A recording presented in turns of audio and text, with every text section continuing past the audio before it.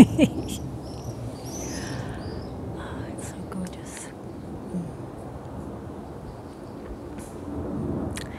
Hello everybody, it's Natasha Bailey from Soul Mission here again, and today's video is all about what is home for you. So for quite a few months now I've been a bit of a nomad. So I've let out my flat and I'm staying in different places in order to pay for extra expense at this time. And I was interested and surprised to discover that despite sort of moving around a lot the past couple of months, that I seemed to keep my center, and I felt very content within myself, despite, constant change and upheaval sometimes around me.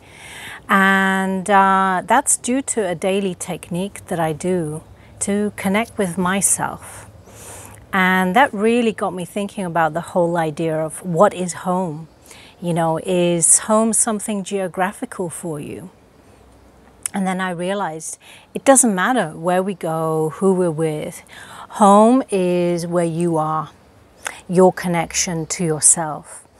And when we cultivate that daily connection to ourselves, then it doesn't matter where you are, what your circumstances are.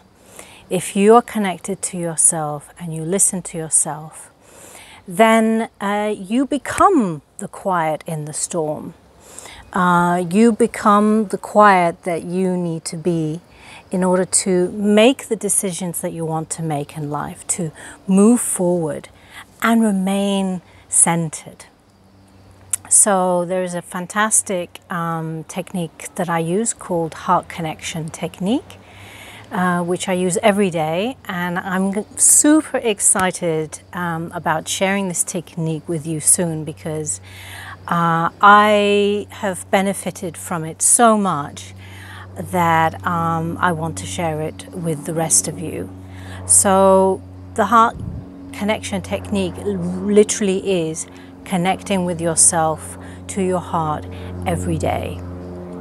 And this reminds me of a question that someone asked me, or rather shared with me, that she had never been taught to connect to herself. And certainly in many parts of our spiritual community, we have a lot of people who are encouraging us to connect to the angels, to other cosmic beings, or, divine aliens.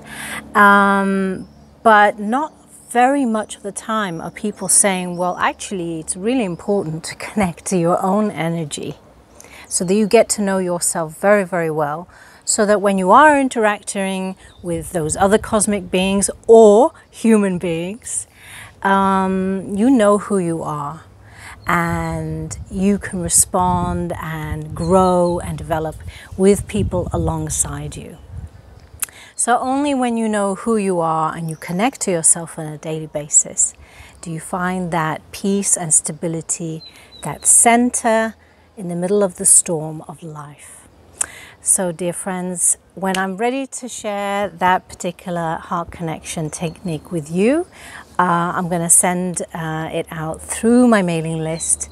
And if you want to connect to me on my mailing list, just follow the link down below. Much love. Take care.